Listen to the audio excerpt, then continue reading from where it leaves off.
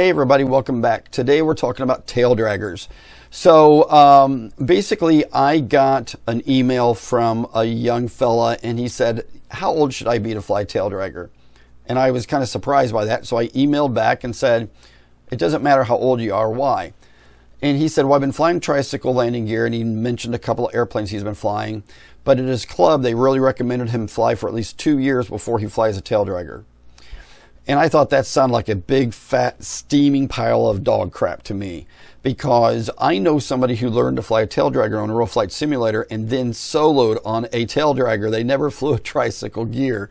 So I don't like people being told that, okay? I mean, anybody can learn to fly a tail dragger as far as I'm concerned. Before we get too far into this, if you're new to my channel, I am obsessed with giant scale airplanes. I do have some ARFs. I've got a Cessna 170 by Flex Innovations, which is one of my favorite planes. I have an Avante. I have a little biplane Rockstar. I love all model airplanes, but my obsession is giant scale. I've been flying for over 40 years, and my YouTube channel was created for me to share only with you my experiences. I don't make up stuff. I don't speculate. These are things I've done, and I've been very successful with, so hopefully you can be successful by hearing what I've done, okay? I want to give a real quick shout out to RTL Fasteners. They're an incredible sponsor of mine. They have all the bolts, nuts, service screws, everything you could possibly want. If you buy more than $50 a product and you use code DA30, you can get 30% off your order. So what is a tail dragger? A tail dragger is, well, your main wheels are ahead of your CG and it sets on the tail or the tail wheel or tail skid. Most of us want to get into tail draggers because of warbirds. Some warbirds have a tail wheel, some warbirds have a skid, and the skid is virtually impossible to taxi on the ground with, but I'll talk about that in a minute. What we're going to talk about today, but I'm only going to briefly talk about it for a minute here, is flying a tail dragger is just not the rudder.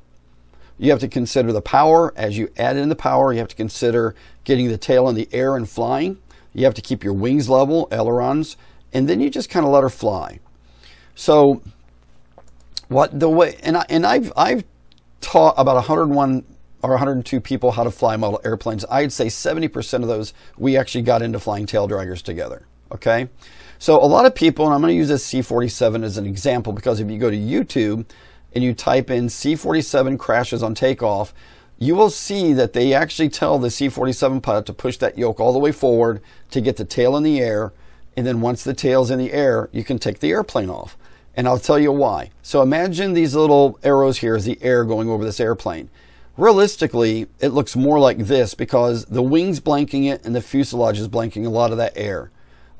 Even if it was a single engine airplane, you had your prop blast, it's very turbulent air on that rudder. So to get this plane under control, you need to get the tail in the air. Now, on a model airplane, it's absolutely the same principle, but it's very intimidating to push your stick forward. The reason it is a lot of people fly planes that are nose heavy. I did a whole video on why you probably aren't nose heavy, and you don't need to be nose heavy.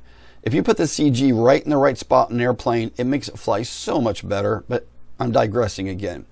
So you got to get your tail in the air. So now let's break this down a little bit more.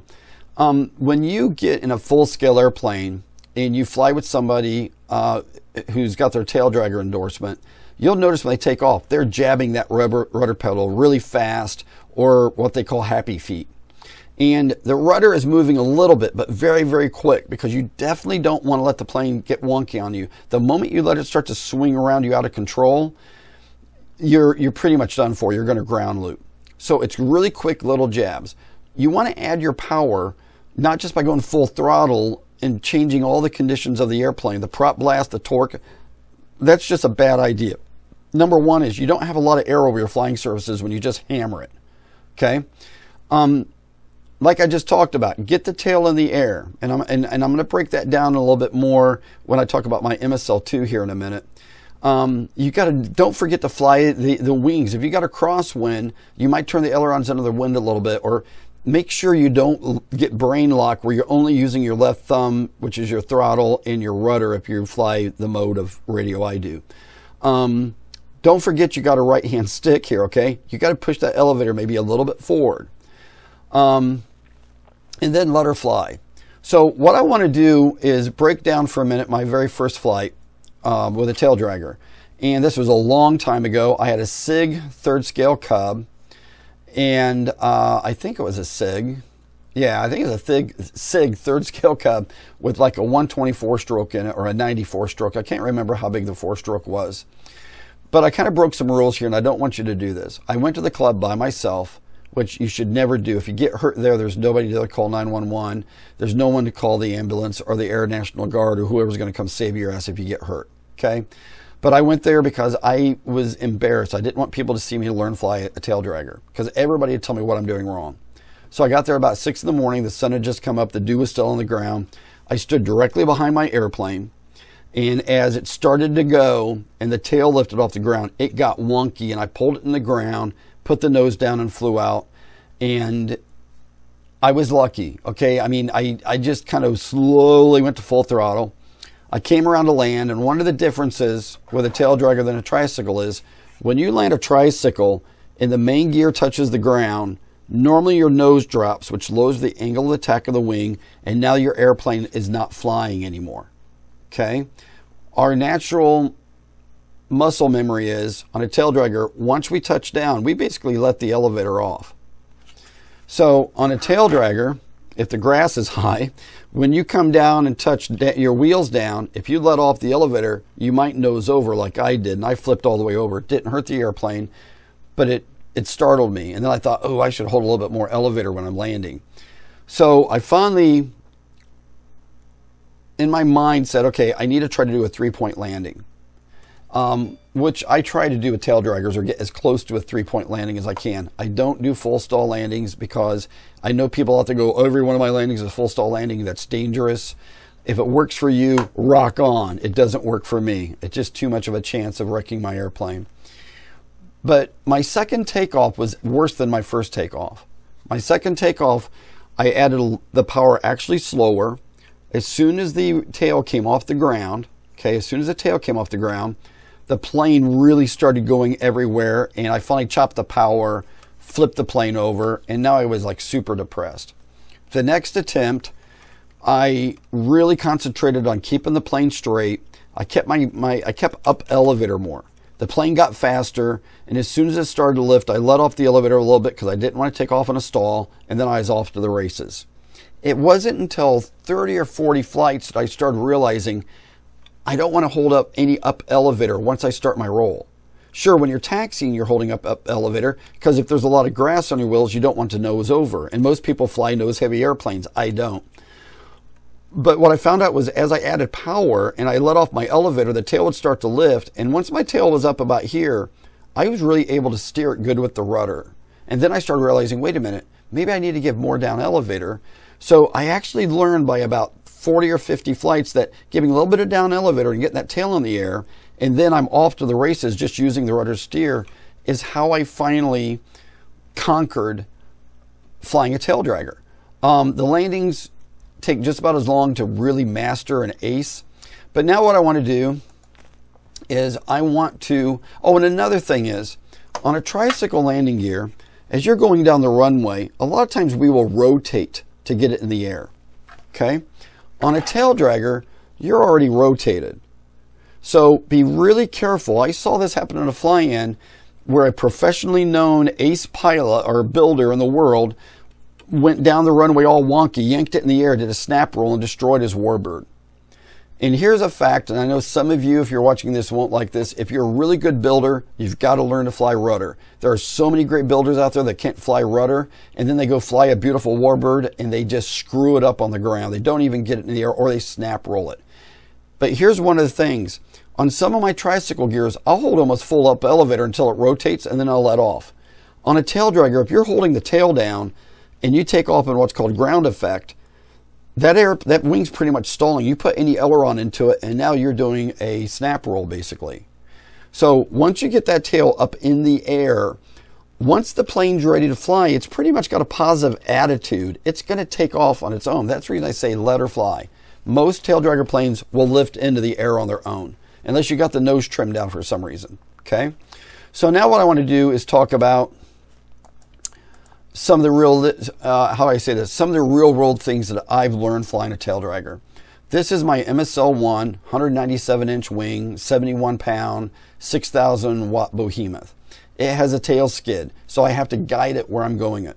I mean, where I'm leading it to. I got to grab the wingtip, and with my right hand and my left hand, I've got my radio in my hand, and I'm burping the throttle a little bit to kind of taxi it to where I want to go. If I want to shut the motor down, I'll just pick up the tail of the airplane and roll it to where I want to go. But that tail skid, I really can't taxi on the ground. And I know there's people out there that want to go full deflection and firewall the motor. And I think that's dangerous. Anytime you can't completely steer an airplane, don't be taking a 9 horsepower electric motor going to full throttle and hoping you can turn from the pits. Okay? And I actually saw a plane one time with a tail dragger land toward the pits, and the guy couldn't turn it. He hit a picnic table. Nobody was on it. Nobody got hurt. But because he has a tail skid, this was a Fokker, a big Fokker, he crashed right into the picnic table. Couldn't control it because he had no rudder. He had no tail wheel, just a skid. This is my MSL-2. And you notice in this video, I got full up elevator. So like I normally have said, when you taxi around a tail dragger, you got full up elevator to keep your tail on the ground. I learned the hard way this year, or almost the hard way this year, that that's not always right. I was at a fly-in called Ceph.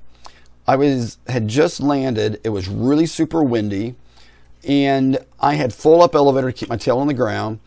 And then I got a little bit nervous, like, what if the airplane wants to take off maybe? So I let off the elevator a little bit because I thought it was so windy that this plane has such a light wing load. It's 4.5 cube wing load, which is like a trainer or a glider. But when I turned the airplane around to go downwind, and hang on a minute, let me go back to this real quick and make sure you can see it. So I had landed, had full up elevator, afraid the plane was going to take off, so I let off my elevator all the way. So I'm taxiing along. I turned around 180. Okay, I had landed down the field.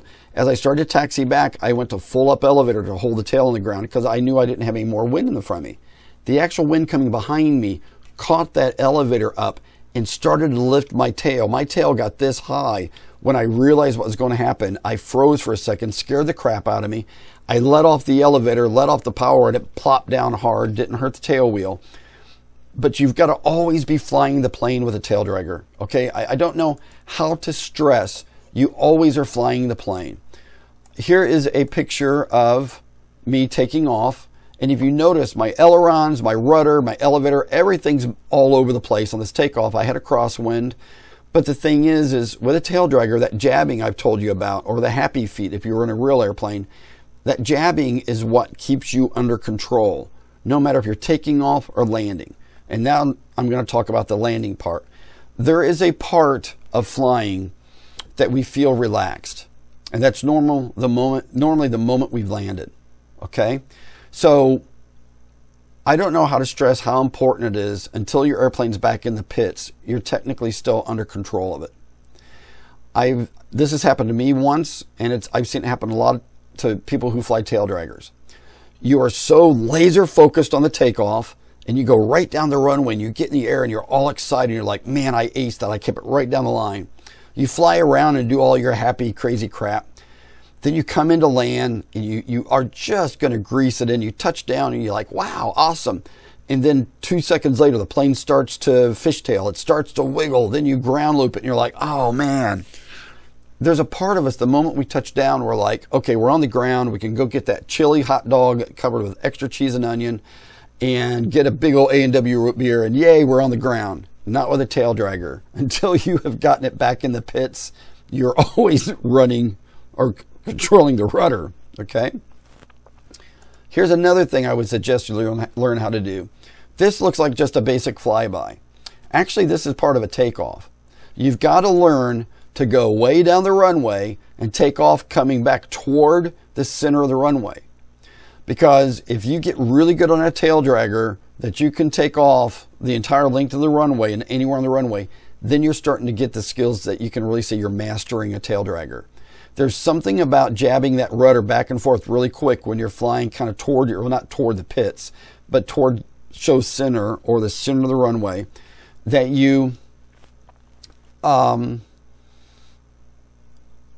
that it's easy to get your orientation screwed up.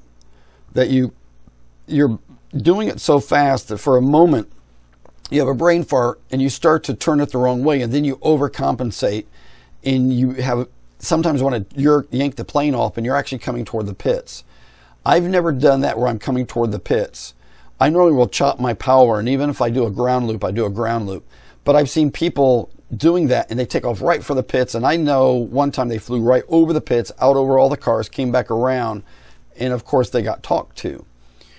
Here's another example. Believe it or not, this is planes already taken off flying toward us. A friend of mine had a drone over the middle of the runway. He's sitting to my left. His name's Eamon. He's a really kick-ass guy. And if you've seen any of the drone to air to drone videos of mine, he's the guy who flies the drones. Normally, once in a while, my friend Berger and Dean fly their drone, but this guy is like the best in the world as far as I'm concerned.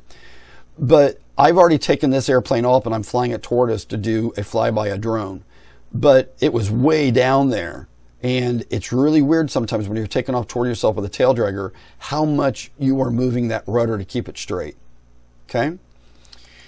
This is the only picture I know of my maiden flight of my MSL-2. And the reason I'm showing this to you is that we used to call this the big banana, the big yellow banana. And the very first year I flew it, I had no paint on it, no pinstriping, no wheel pants, no skirts. The reason I did this is I had designed a funky wing and kind of some funky things on this airplane. I didn't know how it was going to fly. If it wasn't going to fly great, I might have shelved it for a year or two. But the plane flew way beyond my greatest expectations. But once I started flying it and I really knew I mastered it, then I finished it. The reason I would just suggest to people to consider doing this is sometimes finishing the airplane, we add another pound or two to the airplane. Sometimes finishing the airplane, we fall so deeply in love with those 25,000 rivets we did, or making that scale cockpit look so beautiful that when we go to test fly, we get scared of that test flight. And honestly, test flights with tail draggers can be really hairy. On a tricycle landing gear airplane, like I said before, when you land, as soon as the wheels touch down, that angle of attack drops, you're on the ground. I had a half-scale pitch one time, and I always fly all my planes with a CG just a little bit aft. But I had a little bit of a geometry problem. I'm not going to go into this too much because I've already done a video called Taming a Tail Dragger and Taming a Tail Dragger Part 2, and it talks about your setup of a tail dragger. These created huge controversies, but my planes fly perfect. They're awesome, so I must be doing something right. But as soon as I would touch this plane down, it would always just start to go completely wonky on me. And it took 20 flights on that half-scale pitch for me to figure out what was going on. Why would it take off so perfect, but why would it land so bad? And I'll tell you why. But I'm not going to get into the geometry because I've already done a video on this, and I don't want anybody on this video just making up crap to stir up drama. When I take off, I always go full down elevator to get the tail in the air, or pretty close to full down elevator. If you've ever seen me fly my planes, you're like, holy cow, that elevator is all the way. Sometimes I'll drag the elevator in the grass until the tail gets in the air, because when I go full down elevator, it's almost touching the ground. So imagine, if you can, the airplane rolling like this, and then I get the tail in the air and I take off. And once I've left the ground, my speed is increasing. Now I'm coming into land, and I touch down, and I'm going pretty fast because I'm landing. And then as I start to lay the tail down, I'm still going really, really fast. And the geometry in the wheels didn't like that. And they started making my plane go crazy. And it took everything in my rudder to keep it straight, to the point I almost ground looped it 2 or 3 times. Once I got the geometry right, the airplane was absolutely perfect to fly. And I think I had 300 flights on that airplane before I sold it. But look, everybody, I'm trying to keep this super simplistic and simple. Anybody can fly a tail dragger. It just takes stick time. Anybody can fly a tail dragger. It takes some basic concepts of understanding that when we fly model airplanes, we normally like to be really smooth on the sticks unless we're a 3D pilot or a yank and bank. But on that rudder, don't be afraid to move it, because it's going to take quick inputs. It doesn't take big inputs. It takes quick inputs to really keep that plane straight. The last thing I want to leave you with here is, I got my club a long 30 years ago really mad at me because I went out with white flat spray paint and spray painted lines on the grass because I wanted to practice taking off exactly straight with my tail draggers. Everybody got mad. I said, look, after you cut it 3 times, the paint's gone. What's the problem? And 3 times later, the paint was gone. So I'm not telling you to go out and paint your field. You could use crepe paper and some like toothpicks or something to hold it straight and tight to the grass. But if you teach yourself in a crosswind, in a quartering wind, headwind, to take off straight every time with a tail dragger, have one of your friends videotape it. Because when you watch how much you're moving that rudder, you'll really start to feel a level of self-accomplishment that you've really mastered flying a tail dragger. Okay? And then the very last thing is, not all tail draggers are alike. Okay?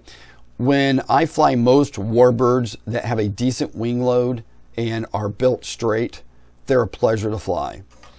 The GBs, I've flown 2 different ones.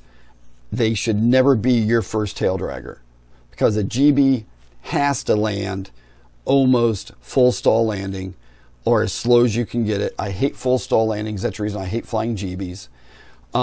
If you do land hot, try to get your tail up and keep that tail in the air until it quits flying and then it plops down.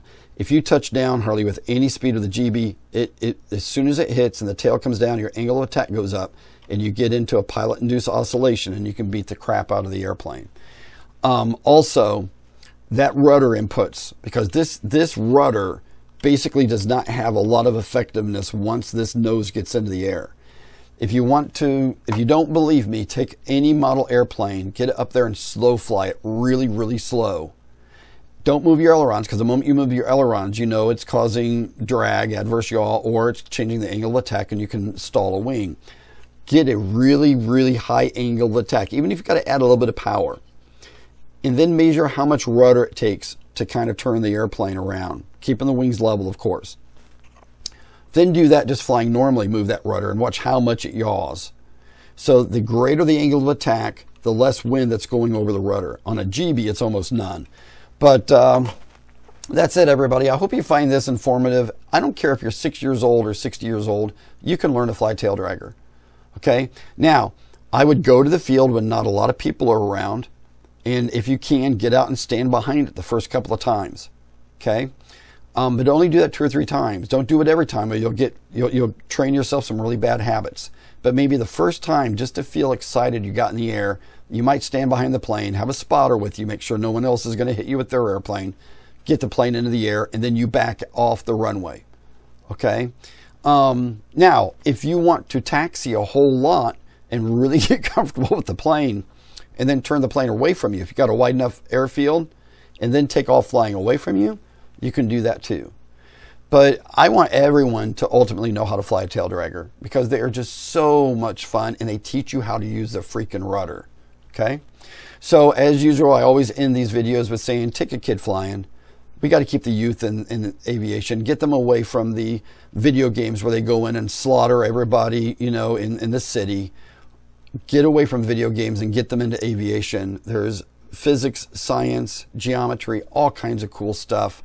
And our hobby is going to die because there's a lot of old farts that hate FPV, hate drones, hate quads.